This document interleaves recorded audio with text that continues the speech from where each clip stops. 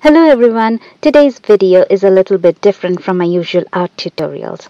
Today I decided to do an art vlog where I talk about International Women's Day and share some tips for time management. But my rambles can get pretty boring if you have to stare at my boring face all along, so I added a time lapse of my painting Liberation in the background. This painting is done keeping women in mind, how we are born and how we transform and try to liberate ourselves. So I want to start today by acknowledging International Women's Day, which was yesterday.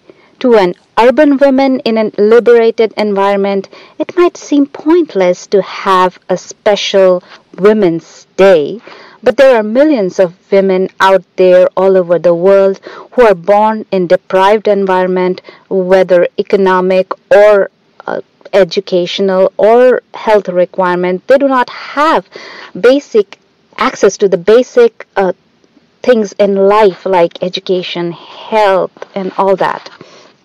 And they're treated as burdens or objects all their life.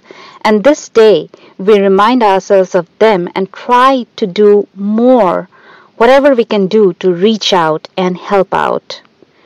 Now, if I have to think about one thing that women, and not only women, in fact, everyone in this world today is struggling with, it is time.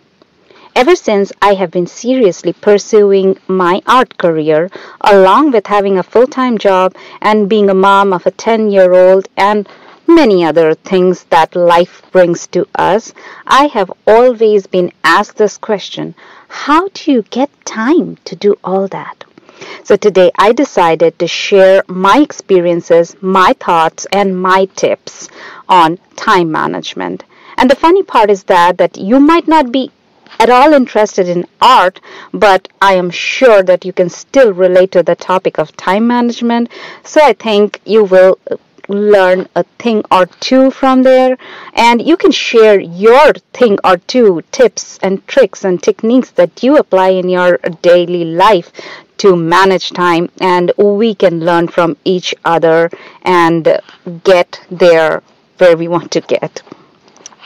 So let's get back to the topic of time. So who doesn't have a busy life? Nobody. Even my 9-year-old son is super busy. First, let me tell you what are the different things that I need to handle. That will give you an idea about what I mean by being busy. I have a full-time job where I spend about 50-60 hours every week. I am an HR professional, so I have tons of responsibilities over there.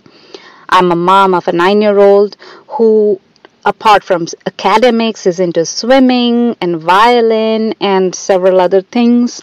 I have a family of 3 where we have our usual chores of cooking, cleaning, laundry, grocery, and so on and so forth, and several other responsibilities in the family, extended family, and community. And then I have art. And just by art, I don't, as you know, since I'm on YouTube, it is not only painting and drawing as a hobby. I teach art classes, I create videos for this channel. For videos, I have to paint, edit videos, and so on and so forth. So there is a lot that I need to do just for art only, and the list goes on and on. So here's a few things, or rather 5 tips or strategies that I want to share with you, which will help you possibly help manage your time better. And if you have some tips that you would like to share, I am all ears for it, because even in spite of my 5 tips on time management, it is not always that I get to manage it. So leave your thoughts in the comments, please. Let me get started. The first thing, very important thing that I do is prioritize. You need to figure out your priorities. You need to eat and sleep. If you go to school or have a job where you need to be present, you have chores to do at home and in the community or for the family. But what after that? Okay, I understand you need to have some family time. You need to socialize. But how much and how often? Is TV time keeping you from pursuing your passion? What is more important to you? Can you give up Friday night fun or stop browsing through internet aimlessly? I'm sure you can. And that is where the key is. Once you put an order to your priorities and write them out, yes, write them out. You know what you need to do and what you are doing, and that ways when you write them out, you are more committed to what you need to do, and that will set you on a right path from the start. So write down what you want to do and what you're actually doing, and there you will find out a gap between what you need to change.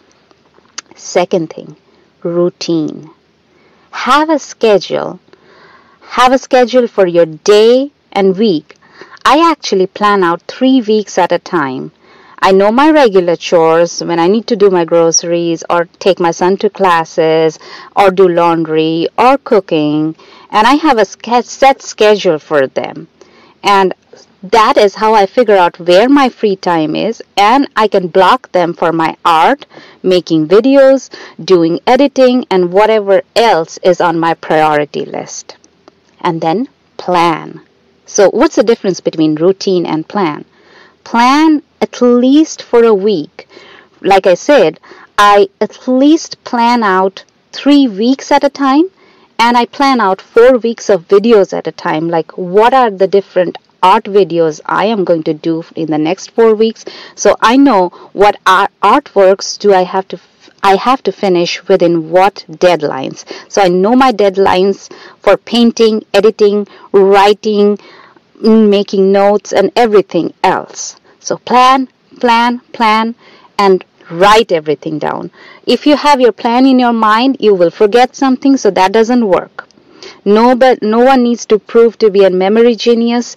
You need to write your plan and schedule, use reminders, and you are all set. And please make a plan that actually works. There are times where you will be stuck in traffic or waiting in a doctor's office or waiting to pick your children up from classes, or even wait in a grocery store line much more than you had expected. So do not schedule 30 minutes for a 4 hours task, or do not schedule just 30 minutes for a 30 minutes task. Have room for some extras. Keep some buffer. Fourth thing, and very important thing, is outsource your work. What is a work that your spouse can do? What is a chore that your kids can pick up? It can be small things like putting their clothes back in their closet or in the right place, or filling out water in your water filter, or do a grocery store trip for you. Just let them do that. I know when I say outsource, maybe outsourcing your cooking or cleaning or eating out instead of cooking, these can mean that you're spending more money, and that way I'm not telling you to do that, because I know that everybody has bills to pay already and everybody has responsibilities. So spending money is not always an option for any of us. So I understand that. So what I'm trying to say is outsource whatever you can amongst your family members, and let them know that you have these deadlines, and that is why you're asking for their help. I'm sure your family, they love you, and they will be able to help you out in your passions and dreams. So ask for help and get the help whenever you need them and wherever you can. Do not hesitate to get a team going, because life is a teamwork. You cannot do anything or everything all by yourself. So make that happen. And when I say planning and outsourcing, there are many things that you can minimize. Like I have seen that I used to go to grocery store 3 times a week previously. Now I write down all the requirements and cut it down to once a week, and that too I go during my lunch hours once a week. And that ways I do not have to take out time from my weekends or my leisure time just to make a grocery store trip. So these are small changes that you can make in your life, and that will give you room to do so much more that you actually want to do, to pursue your passions, to get to the goals that mean so much more to you than your everyday life. Now I come to the fifth and the final point, which says, eat, rest, and exercise. What now? That's what you're going to say, right? Well, some of you juggle multiple roles. All of you juggle multiple roles and responsibilities and know how hard it is to get rest. So when you are scheduling and making plans, make sure to block time for sleep, which should be at least 7 hours a day. For me, I like to take a short nap on the weekend afternoon. That energizes me and helps me do so much more in the other half of the day than if I just keep going on and on and on. So plan that and block that time in. So is for eating or cooking, and if you do so for eating. And lastly, block some time for exercise. It is so much important for good health, because if you do not have good health, no matter how much you schedule and prioritize and plan, you will not be able to do the actual task because you're not healthy, you're not feeling well. So to feel well, exercise, eat well, rest. And by exercise, I'm not asking you to go to the gym every day and spend 2 hours over there. Just do a simple stretching routine, 10 minutes every day. Okay, let's bring it down to 10 minutes 4 days a week. Especially if you're an artist or if you have a day job where it makes you sit in the same place almost all day, then you definitely need to have a stretching routine and do some meditation, which is must for your health and sanity. And if you do not know what the simple 10-minute stretching routine is, I do have a video for a great stretching routine that is doable for everybody and very easy and very little time actually invested in it. I will put that in the link in the video. I would put the link in the video description below and you can check that out. So there it is. There are all my 5 time management tricks. Now it's your turn to share yours. I would love to know what are your thoughts, what are your hacks, what you do. So share with all of that information in the comments. That ways we build a community and we share each other's hacks and tips and techniques and build a life that we want for ourselves, where we can put the time to things that we actually want to do, make our passions and dreams come true. So if you like this video and this vlog, please hit the like button and share this video to whomever you think would be benefited out of it, because sharing is caring. And I would see you soon with more content like this and my usual art tutorials. Do not forget to subscribe if you haven't already. Thank you for spending your time with me and sharing with me how to better manage our time, your time, my time. Thank you once again.